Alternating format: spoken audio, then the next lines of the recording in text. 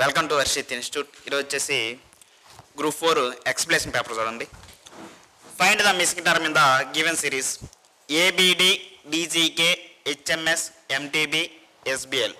చూడండి, ఏ అంటే 1, డి అంటే 4, అదేవిధంగా కే అంటే హెచ్ అంటే 8, ఎం అంటే 13, ఎస్ అంటే 19.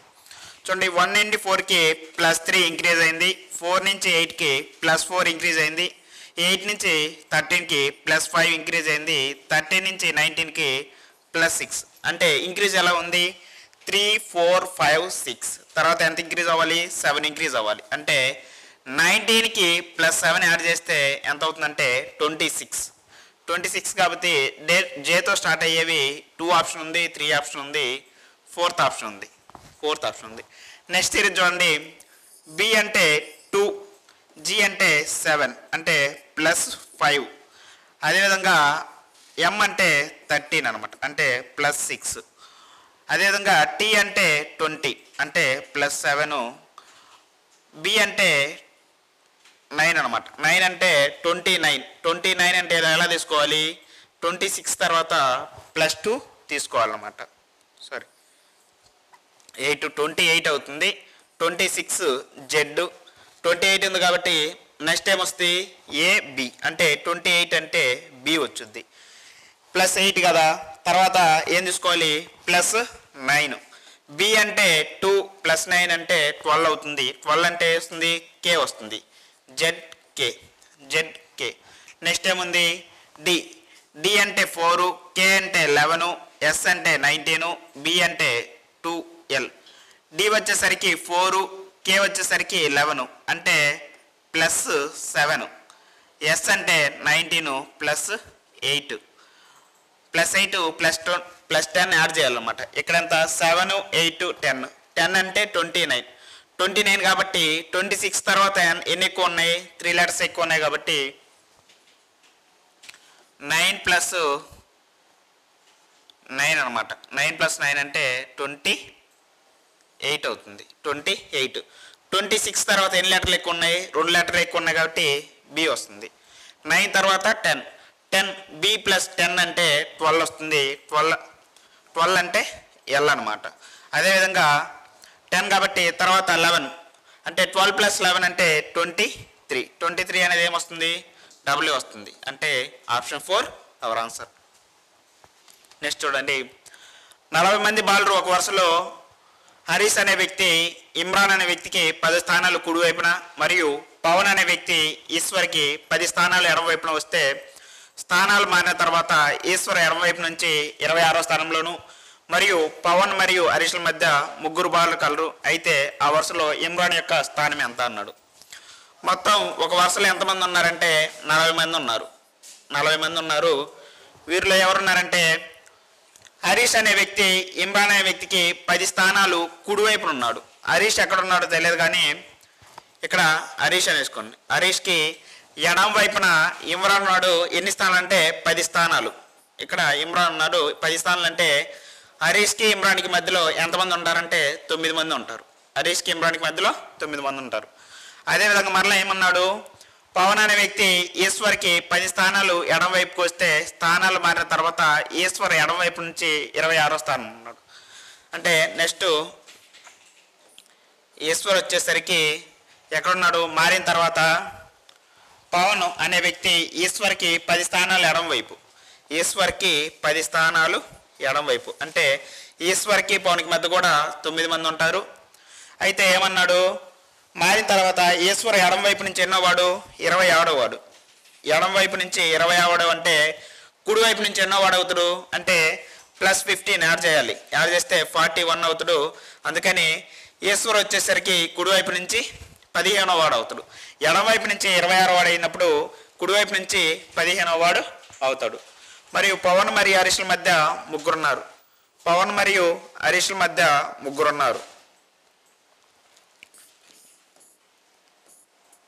పవను హరీష్ అంటే పవను హరీష్ మధ్య అండి కాబట్టి పవన్కి పవన్ అనే వ్యక్తి హరీష్కి ఎడం వైపు కుడి వైపు అనేది కంక్లూజన్ సరిగా లేదనమాట.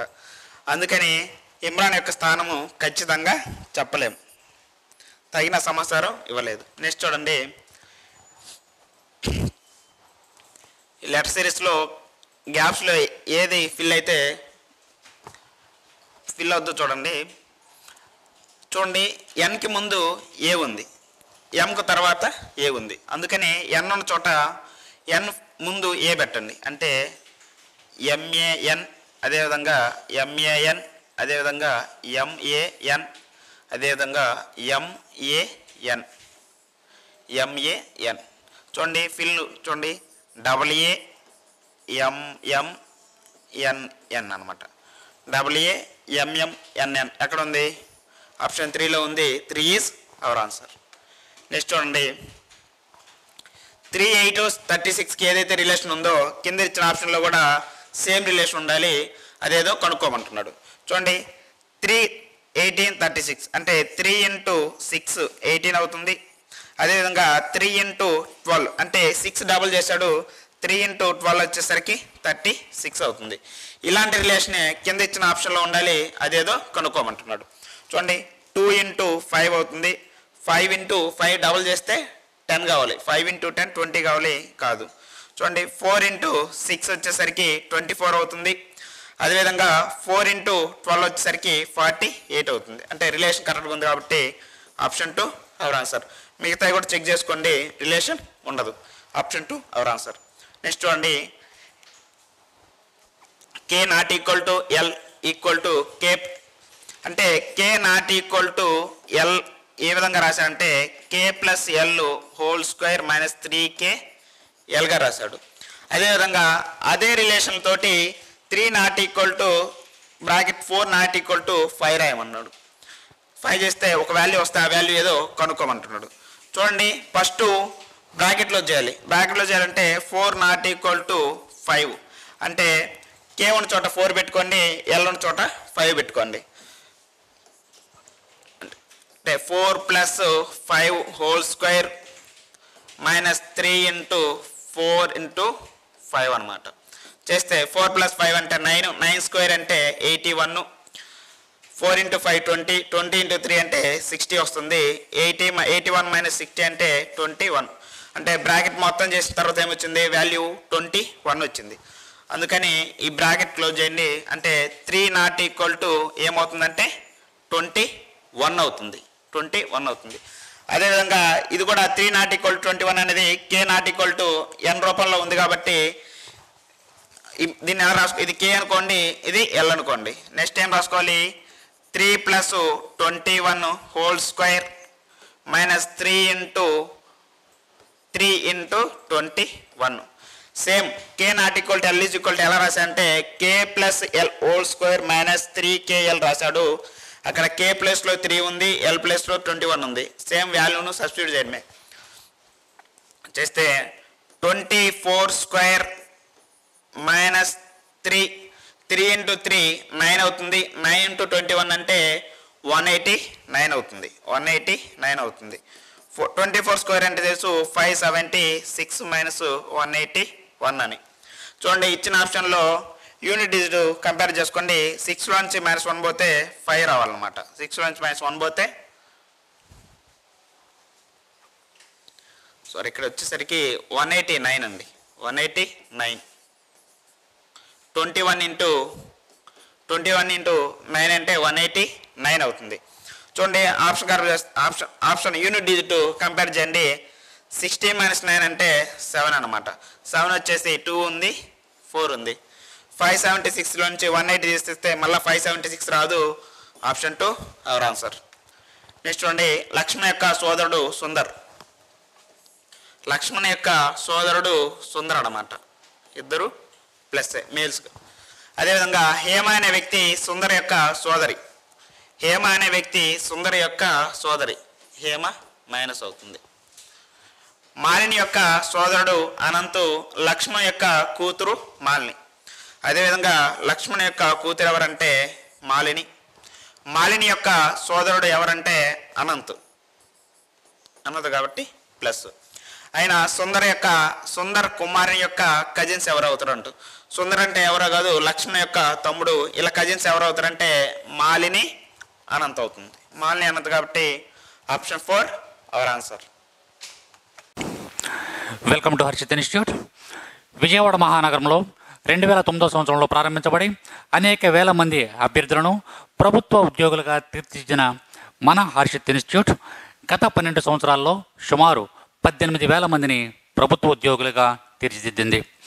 ఇప్పటి వరకు 5 సార్లు నిర్వహించినటువంటి ఈ యొక్క నోటిఫికేషన్స్లో అనేక సార్లు స్టేట్ ఫస్ట్ సాధించినటువంటి ఘనత మన Harshit ఇన్స్టిట్యూట్ది.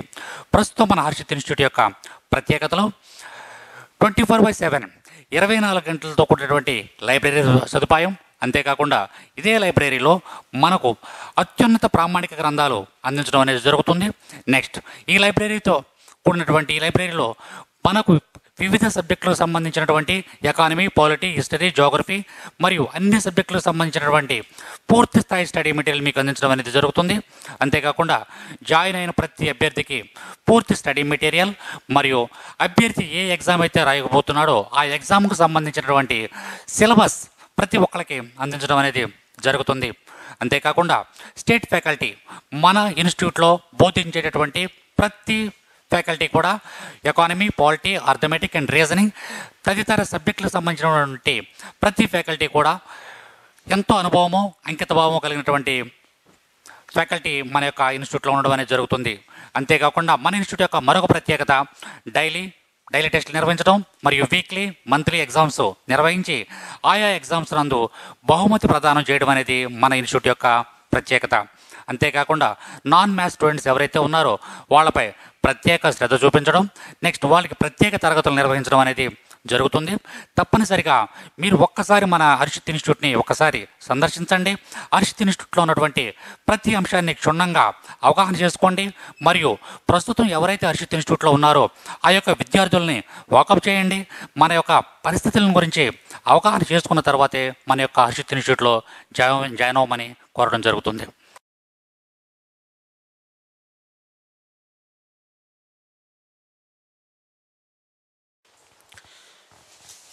Count the number of squares in the given figure. ఇచ్చిన చిత్రంలో చతురస్రాలు ఎన్నో లెక్కించండి అన్నాడు. చూడండి, ఫస్ట్ ఈ స్ట్రక్చర్ని ఎలా రాసుకోండి.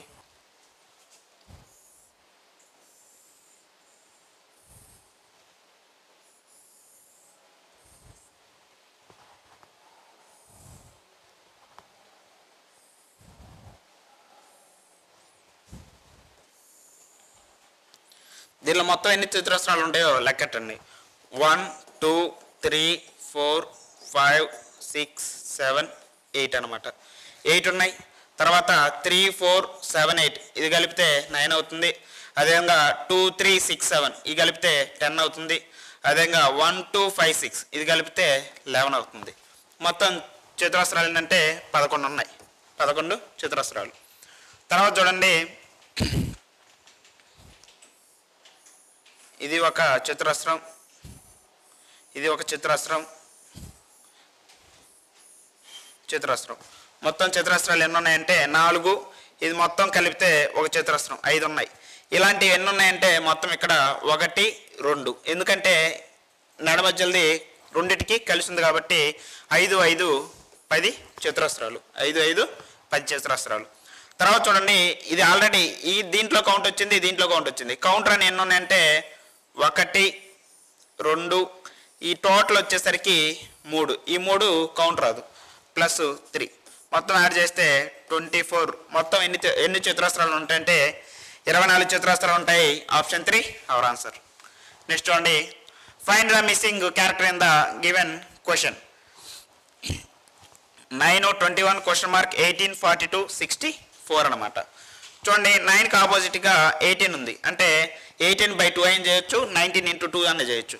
అదేవిధంగా 21కి ఆపోజిట్గా 42 ఉంది, అంటే 42/2 అయినా చేయొచ్చు, లేదా 21 × 2 అయినా చేయొచ్చు. అదేవిధంగా 64/2 చేస్తే 32 వస్తుంది. ఇచ్చిన ఆప్షన్లో 32 ఉందంటే లేదు. అబ్జెక్ట్ ఏమవుతుంది, 64 × 2 చేయాలి, 128. 128 ఆన్సర్ అనేది ఎక్కడ ఉందంటే ఆప్షన్ 4లో ఉంది. 4 ఈజ్ అవర్ ఆన్సర్.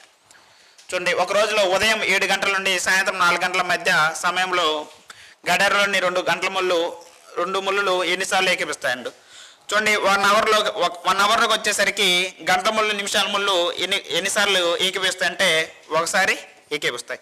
అయితే ఏమన్నాడు, 7 గంటల నుండి 4 గంటల మధ్యలో అన్నాడు. 7 గంటల నుండి 4 గంటలు మొత్తం ఎన్ని అవర్స్ ఉంటాయంటే 8 గంటలు ఉంటాయి. అనే మొత్తం ఎన్నిసార్లు ఏకీపిస్తాయంటే 8 సార్లు. Option 2 our answer. చూడండి, based on the given table the percentage salary increased per year during the period 2001 to 2016. చూడండి, ఇచ్చిన పట్టిక ఆధారంగా 2001 నుండి 2006 కాలంలో సంవత్సరానికి పెరిగిన జీతం శాతం కనుక్కోండి అన్నాడు. 2001లో శాలరీ ఎంత ఉందంటే 1500 ఉంది. 2006కి ఎంత అయిందంటే 5200 అయింది 2001లో. అదేవిధంగా 2006లో ఎంత పెరిగిందంటే 3700 పెరిగింది. ఏ శాలరీ మీద పెరిగింది? ఎంత పెరిగిందంటే దేని శాలరీ మీద పెరిగిందంటే 15000 మీద పెరిగింది కాబట్టి పర్సంటేజ్. దేని మీద పెరిగిందంటే 15000 అంటే 1500 మీద ఎంత పెరిగిందంటే 3700 పెరిగింది పర్సంటేజ్ కాబట్టి into 100. 00కి 00 cancel. 5 3 times 5 2 times 20. 37 into 2 అంటే 74 అవుతుంది. 740. 3తో 3 2 times 6 అవుతుంది. 4 times 12 అవుతుంది. అదేవిధంగా 3 6 times 18 అవుతుంది. అంటే 26.4 అనమాట. అంటే 246.6 వస్తుంది. అంటే 0.5 దాటిన తర్వాత ఏం రాసుకోవచ్చు? 247గా రాసుకోవచ్చు. Option 2 our answer. ఎందుకంటే 246.67గా వచ్చుద్ది. 67గా వచ్చుద్ది. 5 దాటిపోయింది కాబట్టి 247 ఆన్సర్గా పెట్టుకోవాలి. ఇక్కడ 246 కూడా ఇచ్చాడు కానీ 246.4 అంటే 5కు లోపల ఉంటే 246 రాసుకుంటాం. 5.5 దాటిపోయింది కాబట్టి అంటే 247 రాసుకుంటున్నాం. నెక్స్ట్ చూడండి, pie chart show favourite stars of the film people. Pie chart కుటుంబ వ్యక్తులను ఇష్టమైన తారలు చూపిస్తుంది. Bollywood SRK, SK, AK, HR and విడి. పై చార్ట్ జాగ్రత్తగా అధ్యయనం చేసి దానికి ఆధారంగా ప్రశ్న సమాధానం రాయండి. ఎస్కేని ఇష్టపడే వారి నిష్పత్తి మరియు ఎస్ఆర్కేని ఇష్టపడే వారి నిష్పత్తి అండు. ఎస్కేని ఇష్టపడే వారి నిష్పత్తి ఎంత అంటే 30% అనమాట. అదేవిధంగా ఎస్ఆర్కేని ఎంత అంటే 25%. వీళ్ళ మధ్య రేషియో కనుక్కోండి కాబట్టి 5 to 6 times 5 to 5 times అంటే 6:5.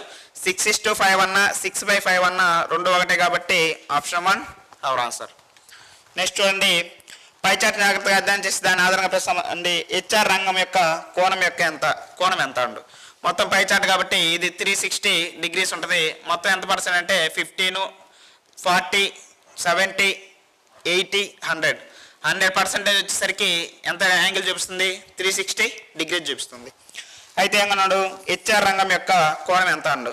హెచ్ఆర్ వచ్చేసరికి ఎంత చూపిస్తుంది? 20 degrees. అంటే 20 degrees హౌ మచ్? చూడండి, 0కి పాయింట్కి అంటే 3.6 into 2 అంటే పాయింట్కి 0కి క్యాన్సిల్ అవుతుంది. 36 into 2 times is equal to 72 degrees. 72 degrees ఎక్కడ ఉంది? ఆప్షన్ 2లో ఉంది. 2 is our answer. Thank you for watching. అదేవిధంగా గ్రూప్ 4 సంబంధించిన ఎగ్జామ్స్ రాయాలనుకుంటే హర్షిత్ యాప్ను డౌన్లోడ్ చేసుకొని రాయగలరు. Thank you for watching.